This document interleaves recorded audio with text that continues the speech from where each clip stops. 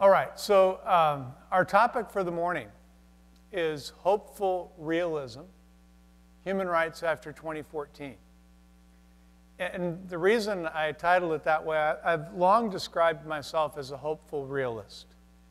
And realism basically assumes the worst. Realism expects nations to act selfishly. It expects groups to act according to their own self-interest. And it deplores naivete. Realism says that if you go into the world bright-eyed and idealistic and hopeful and optimistic, you will be disappointed. You will be disillusioned. Realism says that it's a lot harder to be disillusioned when you have no illusions from which to be dissed. So I've long described myself as a hopeful realist because I am a realist. I do believe that groups act according to their self-interest. I do believe nations act according to their self-interest. But I also believe that that is a force that can be used for good. And that makes me hopeful. But after 2014, it's a little bit difficult to be hopeful. 2014 was a pretty tough year for human rights. Just to give you some examples. In Nigeria, Boko Haram attacked cities, kidnapped hundreds of schoolgirls, of young women, started the international campaign, Bring Back Our Girls.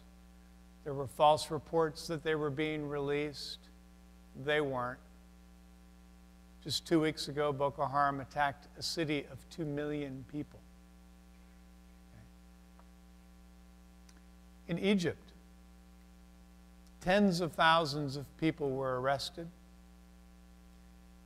News reporters are in jail for violating what we would think of as appropriate, or rather for exercising what we would think of as appropriate freedom of the press.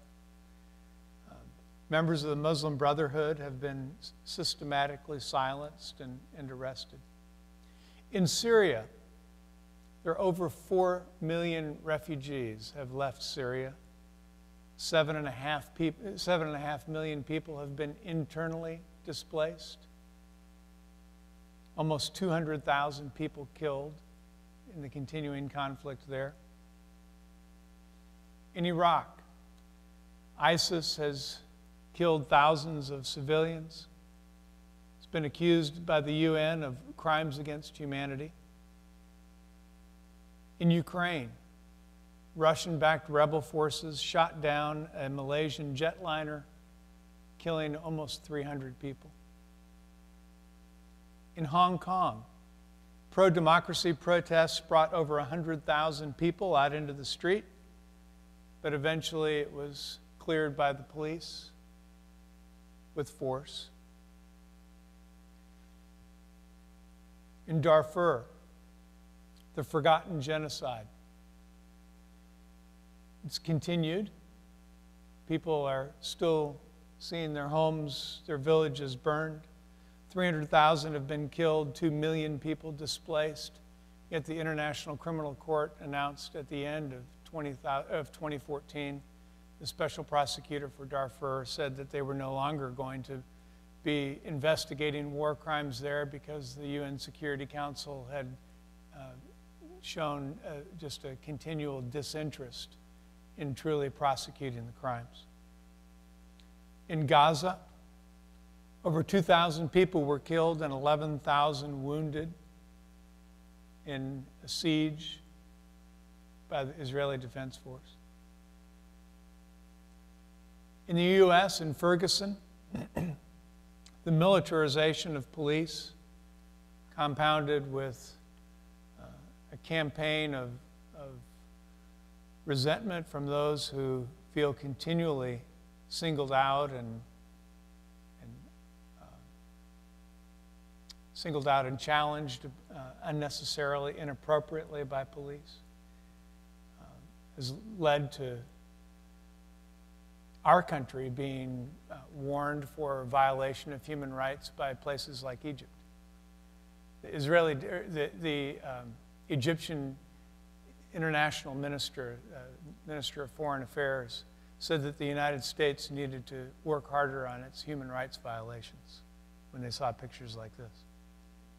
We surely need to work harder on it when we see the Senate report on torture, which concludes that the U.S. did, in fact, torture people all over the world in places where it could be hidden, in places where others could be seen as the actual perpetrators, and even hiding some of that reality from our own administration.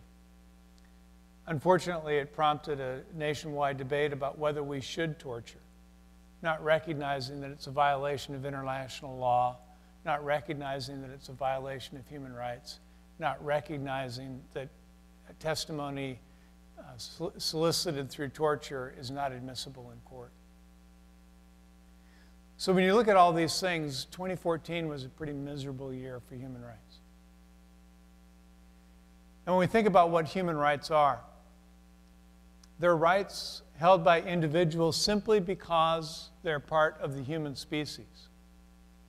They're rights shared equally by everyone, regardless of sex, race, nationality, and economic background.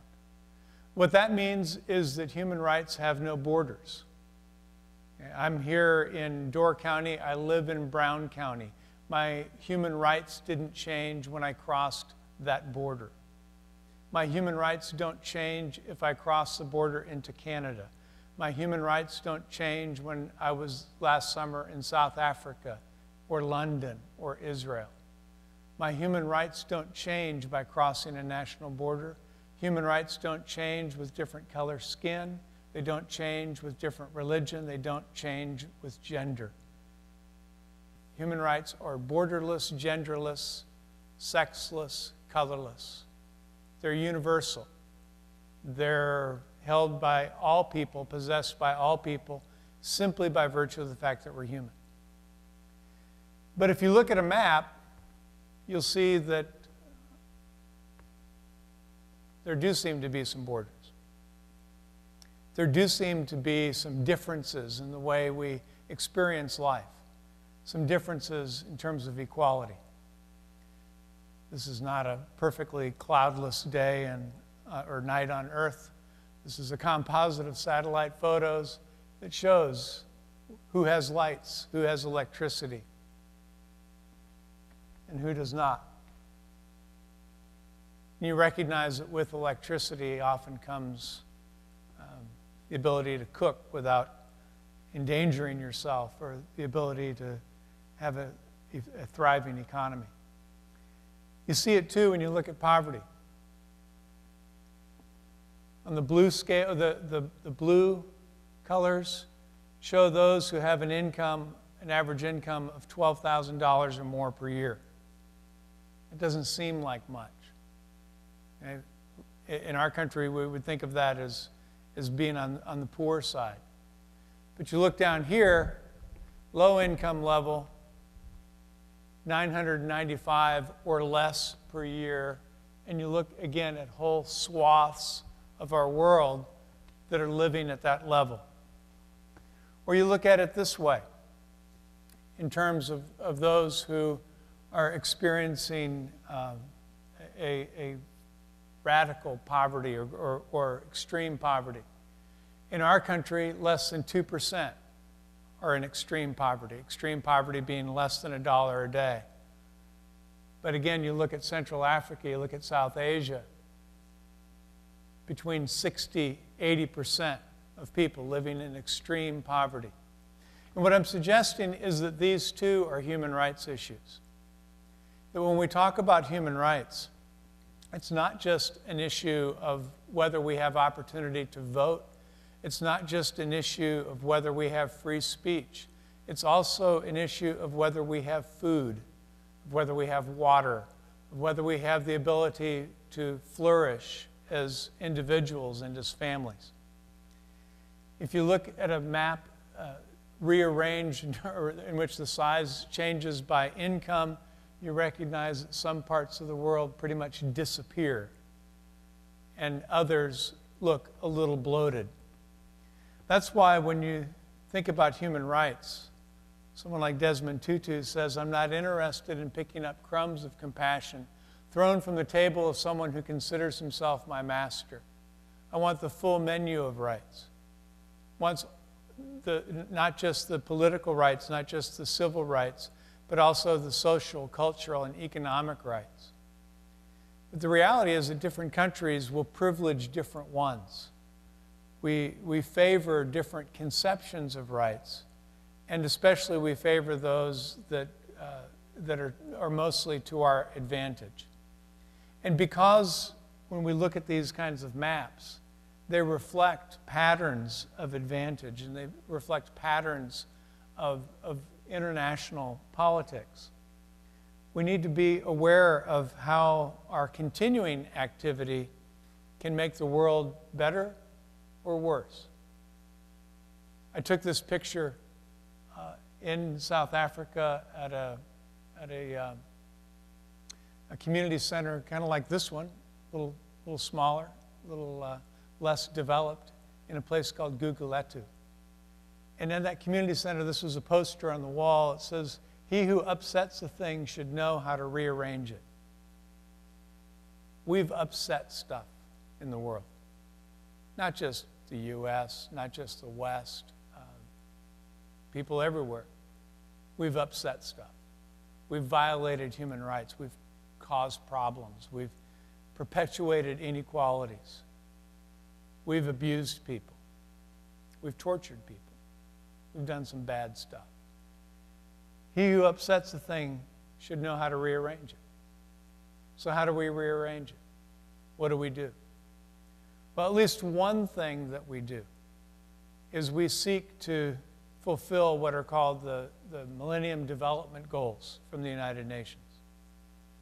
See, again, when we think about human rights, we need to remember that they include more than just the ability to vote or the ability to speak. They do also include the ability to eat and the ability to drink.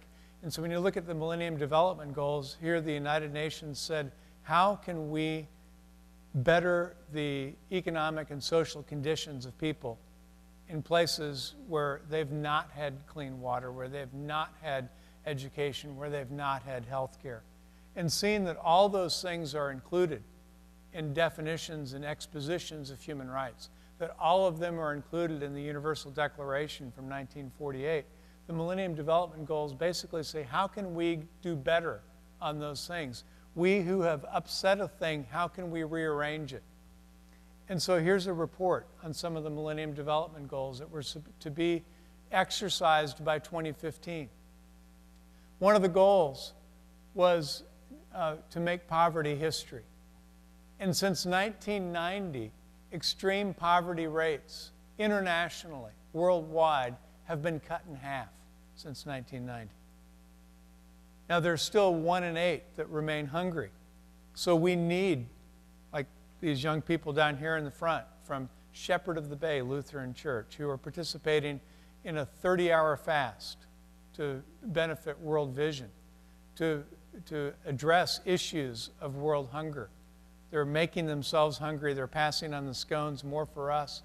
But they're making themselves hungry in order to empathize with those who are hungry. And it's stuff like that that has contributed to this encouraging reality that extreme poverty has been cut in half since 1990. When you think about primary education, enrollment in primary education in the developing world has reached 90%. That's not high school, and often the schools don't have power. Often the schools don't have very good teachers. But kids are in school over 90% of the time. Now, there's still 57 million not in school. So we still have a ways to go. But it's getting better. Okay, there's a move toward progress. Likewise, when you think about childhood mortality, 17,000 fewer children die every day than did in 1990. And that's with population growth. Okay, so there are more kids, but fewer are dying. Now, there are still 6 million who will die before their 5th birthday. So we still need progress on childhood mortality. But, again, we're seeing it move in the right direction, as we are with maternal mortality. Since 1990, maternal mortality has fallen by almost 50%. Yeah, that's fantastic. That's amazing. There's a guy, maybe some of you know him, Father Jack McCarthy. Jack is a Norbertine. He's been connected to St. Norbert College for some time. He, in fact, now is on our board. But Jack, for the last 30 years, has been a missionary priest in Peru. And he heads a hospital that is connected to, it's next to a river that is connected to tributaries that serve a huge area of jungle that is inaccessible except by boat. They are, I think he said, as the crow flies, I mean, just, do they have crows down there? But as the bird flies, straight shot to the nearest road, to the nearest paved road, is something like 400 kilometers. And so they go everywhere by boat. And every quarter, 4 times a year, they go out on the boat and they check on people. They give vaccinations. They check on serious health problems out there in the jungle. And they, in particular, check on the pregnant women. And if it appears as though a woman is having a problem pregnancy, they put her in the boat and they bring her back to their field hospital. Now, it's not a fabulous hospital. It's more like what we would think of here as a clinic, but they do some fabulous things. And in the 30 years that he's been there, bringing that kind of care, that kind of service, they've never lost a mother. Wow. Wow. In 30 years, they've never lost one. That's amazing stuff. And stuff like that's happening all over, in part through maternal education, through prenatal education. But still, only half of the women in developing countries receive the health care that they need during pregnancy. So there's still room to improve, but it's improving. Another one, you think about medicines for HIV. In 2012, almost 10 million people were receiving antiretroviral medicine, the resurrection drug that is enabling people to live with HIV. Over 1 million malaria deaths were prevented in the span of 10 years because, again, they're finding ways to treat it. Now, there are still 7 million lacking access to antiretrovirals. And you still see these horrible situations in which it's so close, but not quite there. I was in Zambia 3 years ago, and we visited this guy who was dying of AIDS. He was curled up in fetal position on a mat, and you knew he does not have long to live. This guy also, he had tuberculosis, he had AIDS, and the medicine was about 40 minutes away. He needed to get a shot every day. And the only way he could get there is if his wife or somebody else took him over rocky terrain in a wheelbarrow. Took him out, took him back. They didn't have anybody who could bring the medicine from the clinic to where he was. And I said, couldn't like an aide or somebody just bring it? And they said, well, it has to be administered by trained professionals. And the reality is there are like 30 people in the village in the same situation. So they really need 2 people, 2 staff people every day going around the village doing that. And I'm thinking, okay, so these 30 people are going to die because we don't have those 2 staff people. So I look at people who maybe could be those staff people someday, you know. That's why it's getting better, but it's also why we're not there yet. Because there are a lot of people out there doing amazing things and bringing health care where it needs to be, but we're still short of where we need to be. This one's amazing. Since 1990, 2.1 billion people have gained access to clean water. That's amazing. I mean, that's really amazing. Now, there are still over 2 billion that don't have basic sanitation. That's still an issue. But it's, again, it's a lot better than what it was. And it's getting better. Here's another example. I don't know if you guys in the front rows recognize the gentleman on the left, but that's former President Jimmy Carter.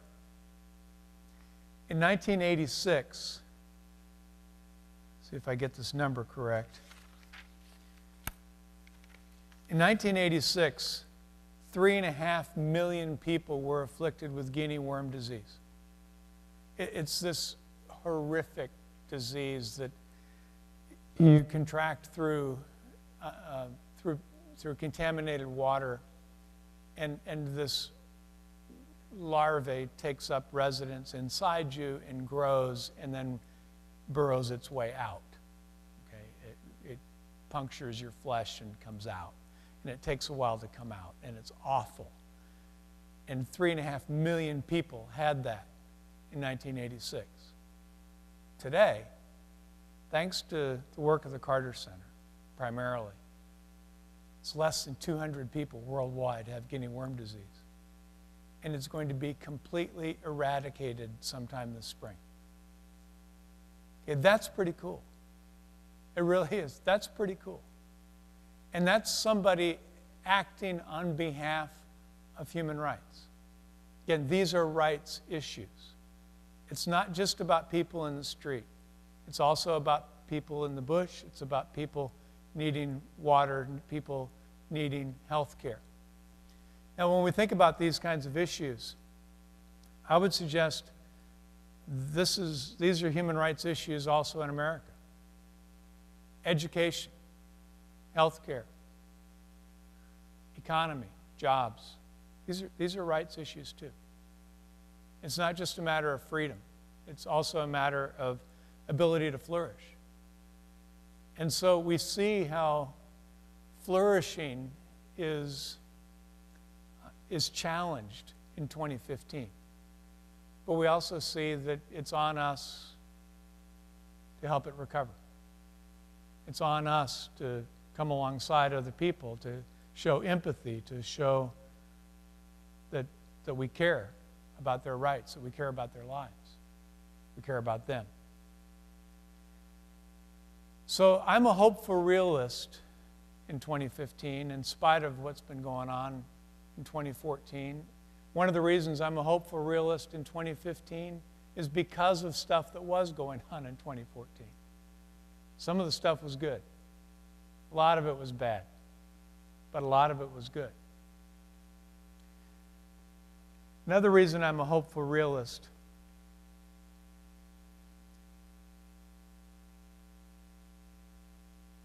anybody recognize the scene? You might remember the movie or the stage play, Les Miserables. A couple years ago, it was big in the holidays, and now it seems to be dominating cable. If you're channel surfing, you'll have opportunity to see it. But this scene, contrary to the way many initially viewed it, this is not the French Revolution. This was an uprising in 1832 in which there were insurgents that took to the barricades and were advocating for the poor at a time of real economic trouble in Paris. And if you saw the film or you know the stage play, at this point, this climax of the movie, they were singing. Do you hear the people sing? Singing the songs of angry men. It is the music of a people who will not be slaves again. When the beating of your heart echoes the beating of the drums, there's a life about to start when tomorrow comes. But if you saw that, you might also remember that insurgency, that insurrection was crushed, that the barricades were burned, that the people were killed. It was very short-lived. It was very short-lived, as was the brief insurrection in 1830, and the one in 1838, and the one in 1848. In fact, the one in 1848, there was a contagion of revolution across Europe. It was all shut down. None of it was successful. It was all crushed. But what I want you to see is the way the ideal lived, that they remembered. They remembered the Republican ideals of the revolution. They remembered the ideas of liberty, equality, and fraternity. They remembered the hope of freedom and participation. That's why in 2012, Bassem Youssef, an Egyptian comedian who has a show very much like that, or had a show very much like that of Jon Stewart, had the Arabic version of Les Mis. I said it was 2013. I spoke. So this is his show, kind of like The Daily Show. And they're singing the same song, but in Arabic.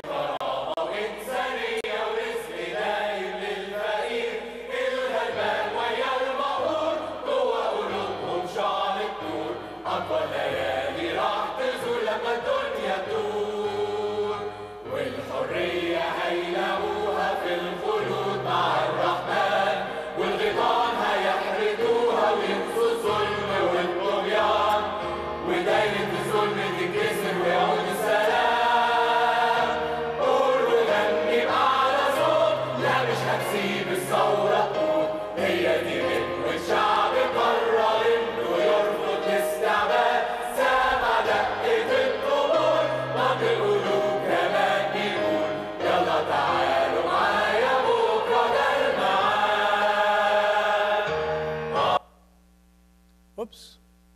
It needs to keep going. See if it'll come back.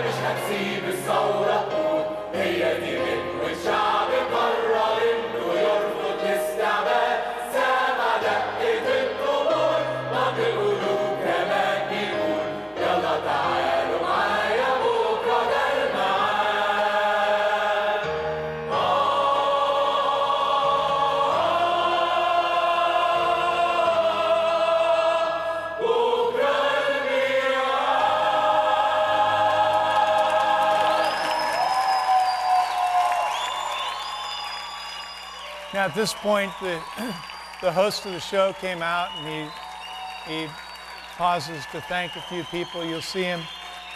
If you're a fan of Jon Stewart's Daily Show, you might have seen Bassem Youssef at one time or another, because he was a frequent guest during the time of the Arab Spring.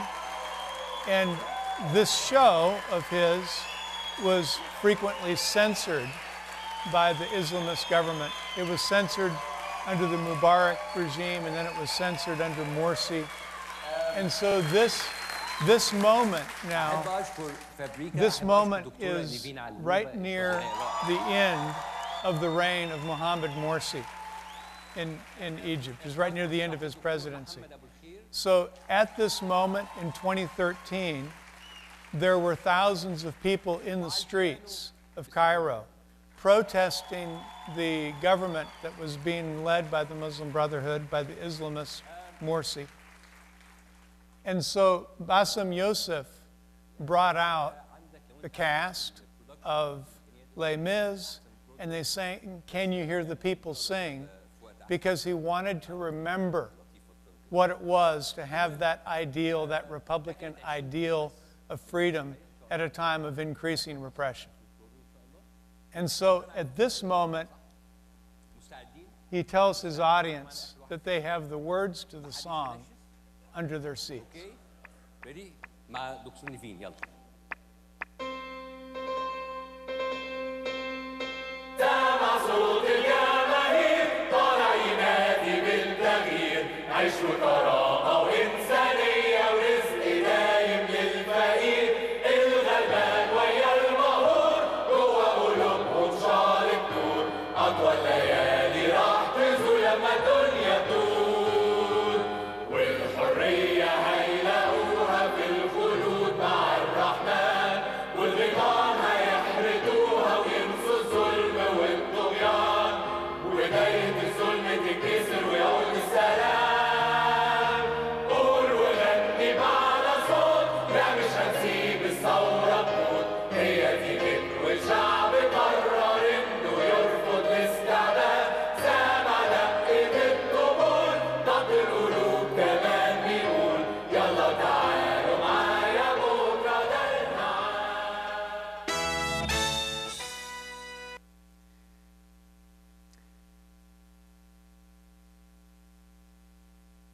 So back to our image here from 1832.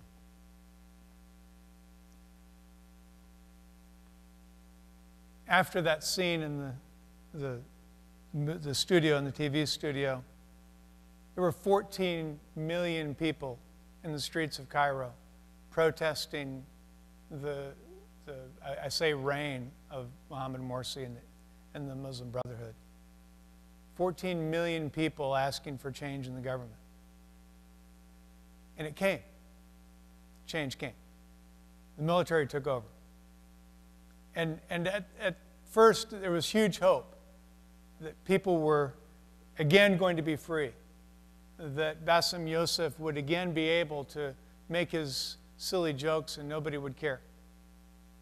They were hopeful that change was coming. They were hopeful that the flag waving would result in good things. And again, can you hear the people singing the songs of angry men, the music of a people who will not be slaves again. But that wasn't the result in 1832, and it wasn't the result either in Cairo. The military government that took over not only banned the Muslim Brotherhood, but they started arresting people by the thousand. Just last week, there was a protest in which a lot of people came out kind of peacefully, I say pretty much peacefully, to remember the initial street demonstrations that brought on the Arab Spring in Cairo. One of them was this lady here, mother, out holding a sign. She was shot. She died a few minutes later after this picture was taken. About a dozen protesters died there last weekend. Their dreams were trampled just like those of the young men and women on the barricades in Les Mis and in 1832. But this is what I'm trying to say. They still remember those songs of freedom.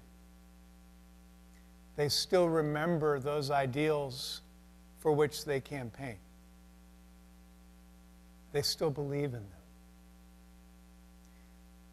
Yeah, there are going to be a lot of people who don't get to see what they fight for.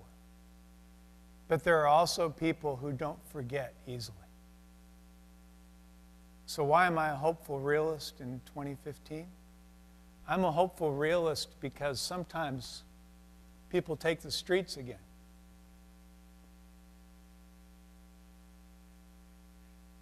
After the terrorist murders that took place in the offices of Charlie Hebdo, About 5 million people took the streets in various cities across France to remember the Republican ideals that had defined them. And they said, this is still who we are. We still believe in this. And when they said, I am Charlie, that's what they meant. They didn't mean that they were themselves cartoonists or satirists. They didn't mean that they were that brave. They didn't mean that they were that funny or that sarcastic or that irreverent. What they meant was they believe in freedom. They believe in free speech. They believe in the ideals represented by people who can make cartoons and not get shot for it. And so, again, they're not going to let a dream die. And I think that's true across North Africa. I think that's true in the Middle East. I think it's true in the U.S. And so, yes, 2014 was a sucky year for human rights in many ways. It was a better year in many ways, especially when you think about things like health care, clean water. But in terms of free expression, in terms of free exercise of religion in places, or rights of women, pretty bad year. But there is reason to be hopeful. And I think that's one of them. Now, I also have to say, I find hope in your hopefulness.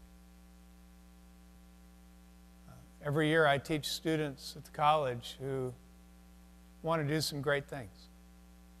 I find hope in their hopefulness. I've got one who is now working for the National Institute of Health. She used to be with the Peace Corps and got a master's degree in public health. Her life goal is to eliminate measles. Okay, that's cool. I like that. I find hope in that hopefulness. This last month, I had a conversation with a student who wanted to go into the Peace Corps, and she told me, she said, I have a problem, though. I don't really know what you do after. And I said, oh, there's all kinds of stuff you can do after. You can go into education. You can go into some kind of community service. You can do almost anything. It's great on your resume. It's a great experience. You can do all kinds of things after Peace Corps. And she said, okay, thanks, but that's not what I mean. She said, what I mean is they say you have to stop after 2 years. And I just want to keep doing it. I find hope in that.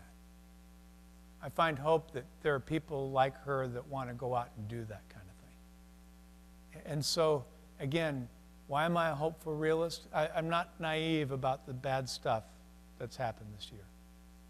But I'm hopeful for the good stuff that's happened this year and hopeful for the things that I see coming. So with that, let me pause for a break and let you refresh your coffee, except you guys, I guess it's just like water, sorry.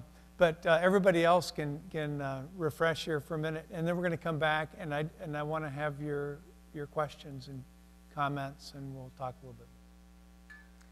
So just open now, right? Oh, you see I have a microphone? Okay, or if they just yell or throw stuff. Okay. Okay, so the image behind us, I just thought I'd change it up a little bit. This is Eleanor Roosevelt holding the original printed copy of the Universal Declaration of Human Rights, 1948. It was the second thing done by the UN. The first thing done by the UN was to pass the Anti-Genocide Convention. The next day they did this, Universal Declaration of Human Rights. They thought, in the Truman administration, they needed to find a place to park Eleanor. They thought we need to, she's an influential force.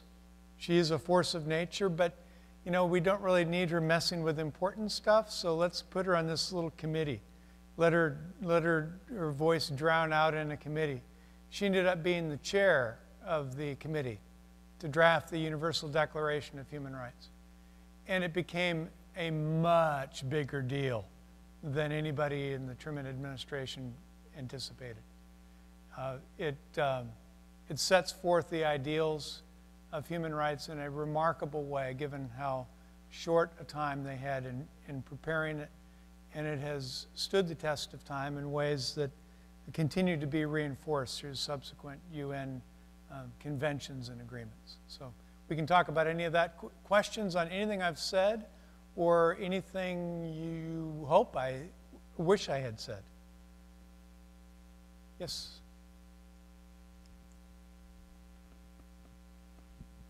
Yeah, I'm wondering if you have any comments on this being the 30th anniversary of that sensational fundraising effort, you know, by the artists, musical artists of the world. We are the world. Well, musicians have had a way of highlighting things in wonderful but short-lived ways. And so they catch a lot of attention, and they raise visibility, and it's fantastic, and it feels good. And then critics usually start piling on, saying, yeah, but what did you really do? And with that, often critics will say, if all of you wealthy musicians had just given all your wealth to this, then it would have really made a difference, rather than just you doing a song or two and having that be something that you thought would change the world. The fact is, the world gets changed through cumulative small things. And some of them make a bigger splash than others. Some of them working behind the scenes nobody hears about but are fabulous. Some of the things everybody hears about don't have a net fabulous result. I'm for all of it. I don't want to be the critic who says that any action has to be perfect. I'm a realist. And as a realist, I recognize that none of our interventions will be pristine. In fact, they're all going to be messed up. They're all going to be tainted by self-interest. And they're all going to have limited effect. And some of the wonderful things we do or the wonderful organizations that we work with will die out. That's okay. They run their course. They're replaced by other things. The momentum continues. I believe in the progress of history. So World Vision. World Vision's great. I've got friends who are on their staff. They've been around a long time. 30-hour fast is cool, okay? I was joking with you guys beforehand, though, saying, so did you have a big meal before midnight? Because I recognize that it's symbolic. What you're doing is symbolic. And the $6,700 you raised last year, and hopefully the $7,000 or more that you raise this year will make a significant difference in the lives of some people, but there are a lot of people that need help. And you look at that, and somebody might say to you, yeah, but what are you really doing? Well, one thing you're doing is you're inspiring hope in the rest of us. That matters. Another, you're educating yourselves. That matters. Another, you're helping people on the ground, even a little bit. That matters too. I used to send people on short-term, quote, mission trips. And we would do these educational service trips in parts of Central and East Africa. And some people would look at it and they would say, you know, really, why spend so much money to go over there when in fact you could send the money and they would know better how to spend it? And I get that. I really get that. But we try to do multiple things with trips like that. We try to make sure we do good on the ground, and it is deeply encouraging for partners over there to plan something with American coordinators and have it turn out and have people come and have it be great. And they would be totally in on the planning. It wasn't just us showing up and saying, we're going to do this or that for you like some colonial paternalist. You know, we would say, let's plan something together. So it was encouraging for them when people would show up. And when we wouldn't show up, they would feel forgotten. And so we would do good on the ground. That was one thing we would do. Second, we would want people to be changed through the process of involvement. So anybody that went, I would expect them to see the deep poverty, to connect with the people, and to be personally transformed. And then third, we would expect them to bring that transformation back to their own communities. And I do the same thing with students at the college. So Kurt's son Logan was with me in South Africa last summer. And there were some people on that trip that wanted to say, we need to do stuff. We need to like pick up trash. I'm like, we don't need to pick up trash, okay? That would be like someone walking into your house and saying, can I neaten things up a little bit? You know, we didn't need to do that. Okay, what we needed to do was show up and learn their music and sing their songs with them and immerse ourselves in their cause. And so I wanted the students to show and signal support by learning their music, but then also to be transformed and to bring that change back to our college. I think they've done that, and I'm proud of them for what they've done. I'm really proud of your boy, what he's done. But all that to say, back to your question, no, it wasn't transformative for the world, but it was something. And in that sense, it's a good thing, and I'm glad for it. Yes, sir. Thanks for coming. I just wanted to relate an experience that Julie and I went through. Julie's my wife over here, in a movement called Beyond War. And that was an effort to connect people that were not part of the political system, but mothers and fathers around the world, people concerned about the overkill of nuclear intercontinental ballistic missiles. Yeah. And that was just before the treaties were signed, and it caused the treaties to be reckoned with. And so that's a good experience. Absolutely. And that's another one, when you look at nuclear disarmament, that's another one that's moving in the right direction. Yeah, and the hope out of that was, when I remember that was back in the 80s. It was people talking to people, but then that causes me to pose this situation. The reason that was, one of the reasons that was so successful is that it began to use the technical sophistication of intercontinental worldwide communication systems. Yeah. We even were part of a group that met and simultaneously had a broadcast around the world. That was mothers and fathers, etc., and young people and old people concerned about their grandchildren, talking to each other, not through their political systems. Yeah. Which says to me, April Spring, I believe, was caused by essentially a young man who had a cell phone. Are you talking about the Arab Spring? Arab Spring, yeah, Arab Spring, I'm sorry. And so is that a sign of hope that we don't need to go to other countries? We can stay in touch with real people? And that wasn't around during 1848. Yeah. So it's a new world with a new connectivity, which maybe gives some hope that these issues can be connected between people without spending the money to travel across the world. Well, there's certainly that possibility. And one of the controversies right now, one of the debated questions in the area of human rights is whether globalization is friend or foe. Because the same forces of globalization that produce those communications also maintain a lot of people in labor slavery in Central Africa. Our cell phones have minerals in them that come out of mines that are held by companies or governments who essentially employ slave labor and are violating rights like crazy in doing so. And so part of the global reality, I mean, the reality of globalism is that every one of our cell phones has some of that in it, okay? My iPhone has components that are made in 15 different countries.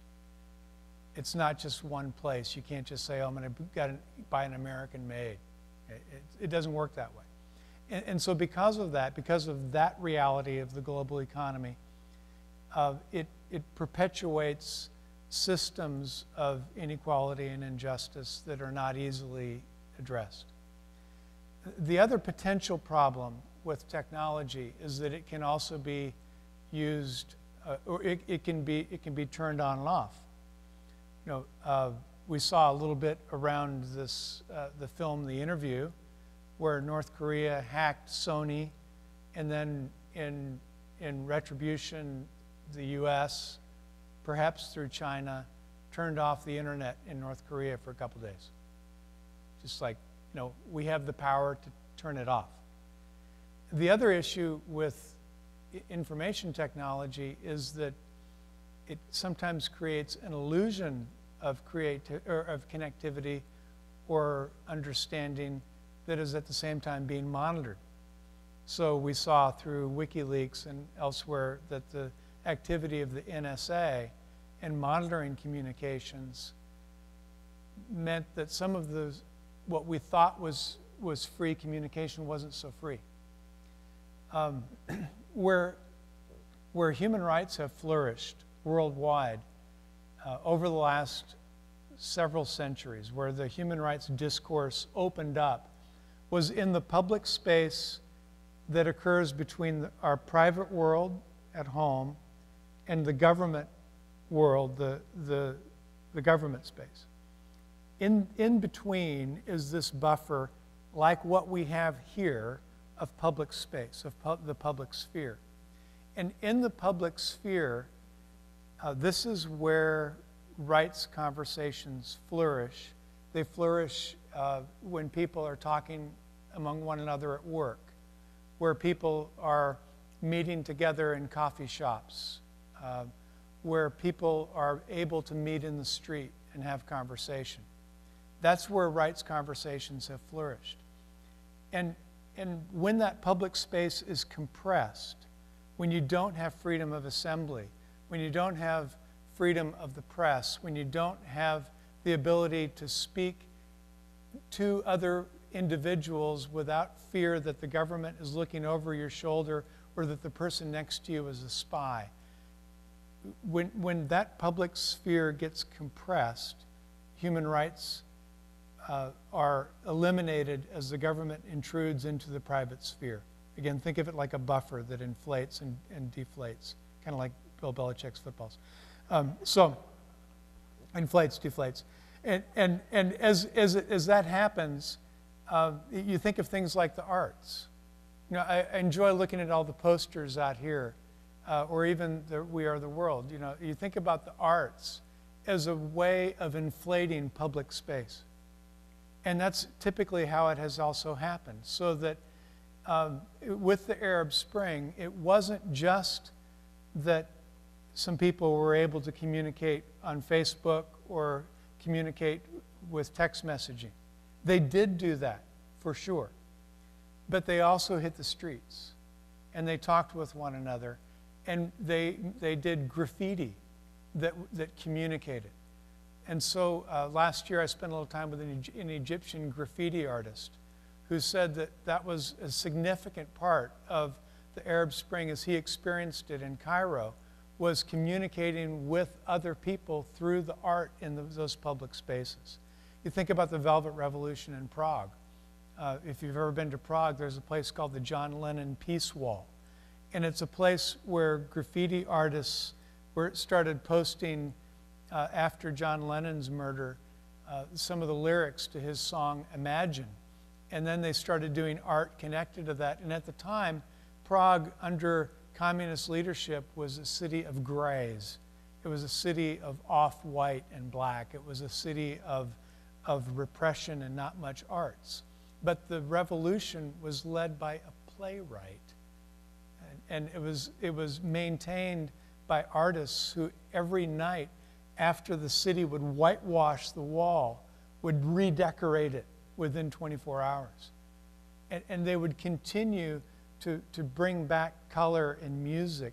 Think about in Istanbul a year and a half ago when there were people campaigning for public space in this park. They wanted to meet, and Erdogan was trying to limit that assembly. and the people were making music on pots and pans in the night. And they were communicating in the night. And one of those people said, at that time, we need more than our cell phones. We need to see faces. So all that to say, yes, I think it's true. There's potential for fabulous things through global communications. There's also potential for that to be an illusion and for it not to replace the importance of face-to-face public gathering.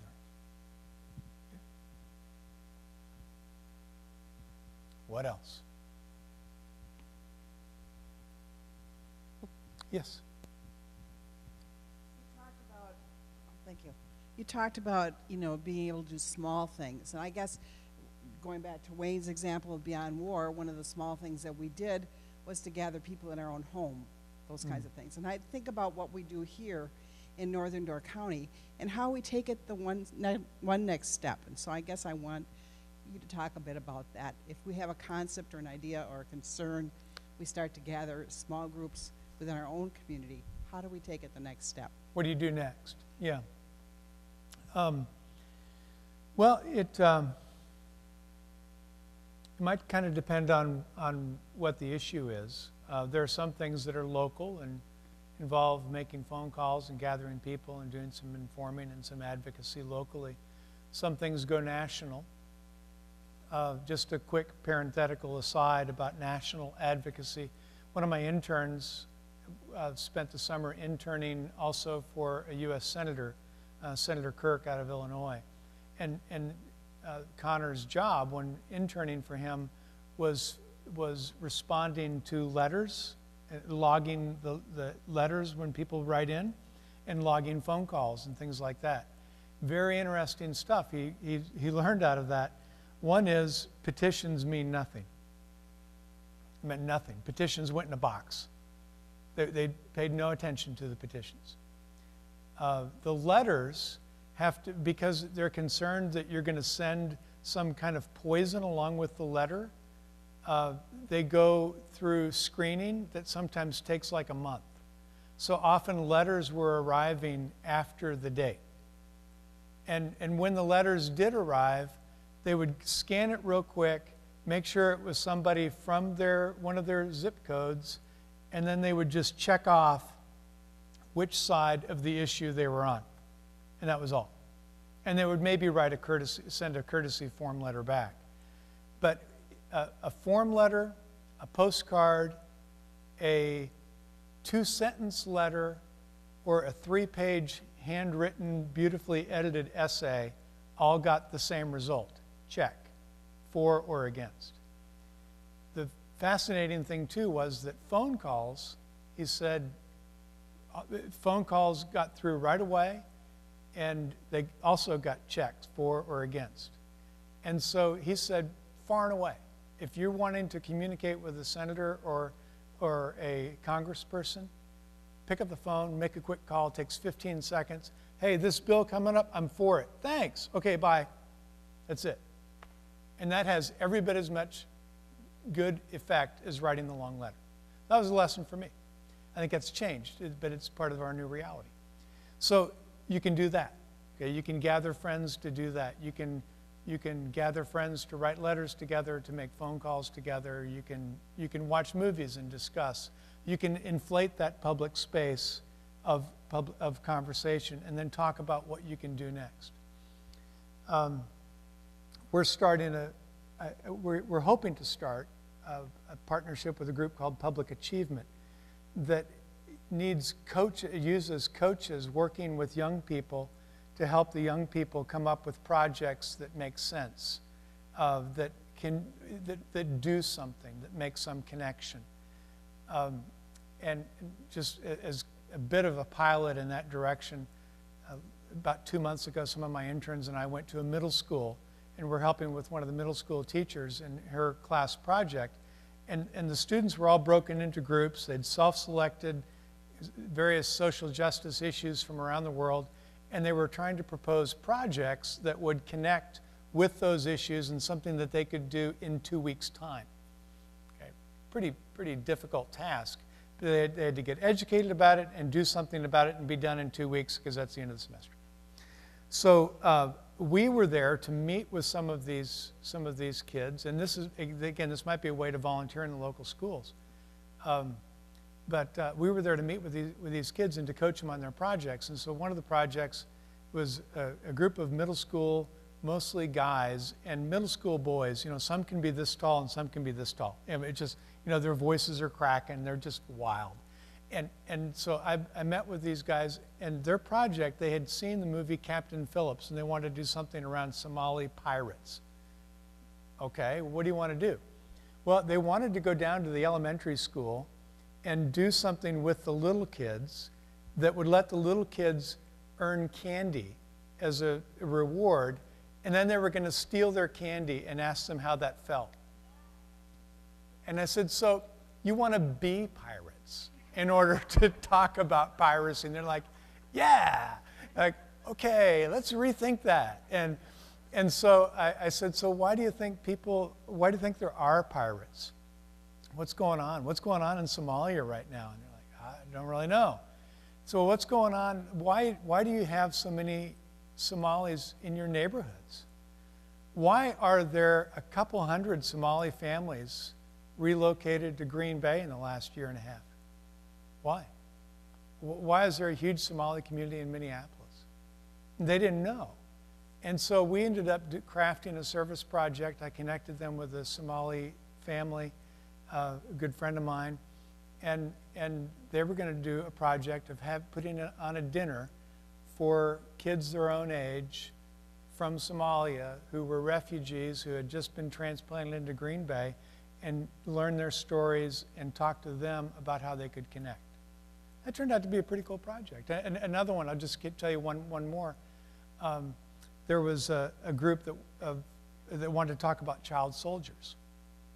And their project that they wanted to propose was to send care packages to American soldiers and thank them that they themselves did not have to be child soldiers. And so I said, well, okay, I appreciate that you're wanting to send care packages. That's cool. And I see your lesson here as an introductory lesson. Your introductory lesson is, I'm sure glad that's not me, which is kind of the first reaction people often have when encountering extreme poverty or suffering. It's like, wow, I'm really glad that's not me. Okay, that's an important lesson, but you got to go way beyond that. And so I said, what might you do actually for child soldiers, or for former child soldiers, or for families who've lost kids, or child soldiers who are now 30 years old and trying to reintegrate into communities? What about them? And they didn't know any of those people. I said, well, actually, I know some of those people. And so sitting there with them, I sent emails to a couple of friends in Uganda. And I said, here are two people who are working with former child soldiers in northern Uganda. Let's send them a note and see what ideas they might have for you, and you can ask them what might be a good project if you want to do something about child soldiers.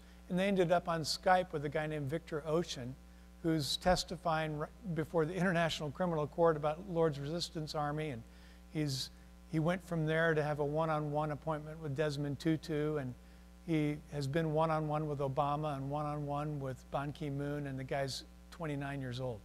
Okay, he's a really impressive guy in northern Uganda. And he Skypes with this middle school class from Bayview Middle School in Green Bay and talks to them about what they can do to connect with former child soldiers. And what I'm suggesting is that if we work on some creative things together, we can come up with some pretty cool stuff that might actually turn into something. And their project turned into a pen pal project where they're writing kids there and interacting. I'll tell you one more. The first time I went to Rwanda, I told my Rwandan friend who was taking me there, I said, you know, I can do anything, truly. If you want me to dig ditches, you want me to paint, you want me to teach, you want me to do counseling, I mean, whatever you want, I'll do whatever. You know, just keep me busy. I'll do anything. And he shook his head and he said, you stupid Americans. He said, you all think that you have to be busy in order to do something good. He said, it might be that you need to learn more about a ministry of presence. And it might be that I sit you down with a 90-year-old lady who can barely talk, and your job for the day is to sit with her. He said, that needs to be okay too. And I said, yeah, okay. I hear you. And so all that to say, connecting with people is step one, and we go from there. It's a great question. What else? Thank you so much for joining us this morning, and thank you all for coming, and we hope to see you back here. We're going to take a couple weekends off, but we'll be back on the 21st and the 28th. In the meantime, we'd encourage you to come back tonight. We have a coffee house concert featuring Matt Wall. Can I do one more thing? Oh, sure. It looked like we were just running out of questions there. Yeah, no, I actually wanted to say just a couple more things in close. If we're done with questions. Can I just Absolutely. Can you give me like 2 minutes? Okay. Oh, well, there's a question. Oh, okay. This is a very short question, but you were talking about contacting your representatives in Congress, and that a phone call would work as well as a long letter. Yeah. Certainly a letter would work. What about email? Oh, emails apparently are handled differently in different offices, but in general, they're pretty good. Are they tracked? They are tracked. They are counted. They are tracked, yep. So for younger people who maybe wouldn't care to write a letter or spend the time with a phone call, an email would work as well. Yeah, emails are good. Thanks. Thank Thanks you. for that. Yeah, that's good. Okay, so this is a placeholder. That's a picture of the source of the Nile in Uganda. And I use it sometimes when I talk about origin of human rights, which I thought somebody might want to talk about and nobody asked about. So right now it's a placeholder. But the gist of it is that the Nile flows out of a lake, flows out of Lake Victoria. And so multiple countries claim to be the source of the Nile because they all have streams in which if you threw a stick in the stream, it would flow into Lake Victoria and would end up in the Nile. And lots of religions and other philosophies believe that they're the source of human rights because you can trace ideas all through them, and they end up in the Enlightenment, and they end up in the Human Rights Project, and they're kind of like this. And I'm all for all those because they all contribute. So that's what that's for. But I want to just offer two things in closing. One is that ultimately, if we're going to make progress in the area of human rights, we need to adopt what South Africans call Ubuntu, the notion of empathy that says, I am because we are. That it's our connection that determines my identity. And I am because we are, Ubuntu, looks for ever widening circles of connection. So it's not just, my family or my good friends in my neighborhood or my friends at school or my cousins or my country. But what does it look like to include even distant neighbors in that?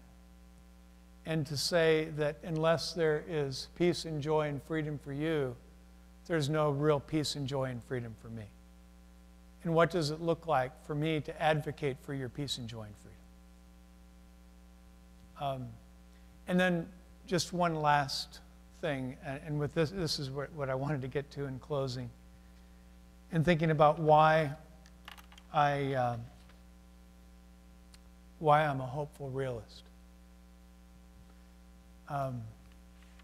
I asked somebody one time who's a human rights scholar why she kept doing it.